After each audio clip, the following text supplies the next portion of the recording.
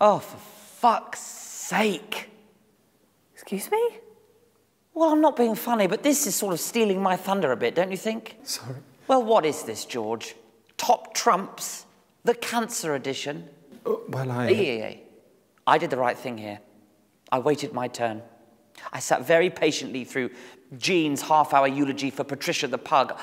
Oh, I sat very patiently indeed, waiting for the top spot to tell everyone about my dead nan. You sweep in at the last minute with your dead kid. Nigel? I'm sorry. I'm just a little bit miffed, George.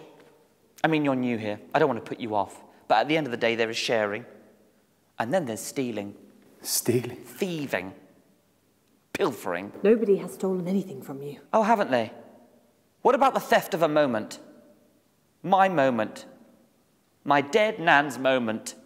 I mean, you don't find Atomic Kitten coming on stage after Beyonce's done all of her playing to do another number, do you? No. Beyonce would belt them. Thank you. We're going to take a short interval, so fill your drinks, and Mummy will be back with you in 10. So what's going on? Do tell. I feel like I haven't seen you for months. Have you finally come out yet? Not yet, no. Oh, come on. There's a little queer inside you. Admit it. I'm an actor, darling. Of course there's a little queer in me, darling. And how is graduated life? It's good, yeah. He's just got a job. 2 gents, Valentine. Oh, well, bravo. Hardly a surprise, but a triumph all the same. I remember when I gave my lance back in 2010. The audience wouldn't stop laughing. The pub had complaints. Felix!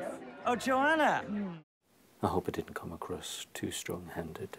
No, don't worry. What we're doing here is very important for the pupils. You understand? Yeah, Sensitive. of course. It's important to know we can trust one another. All of us. Together.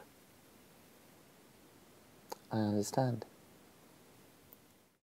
I am truly sorry for any offence I may have caused you.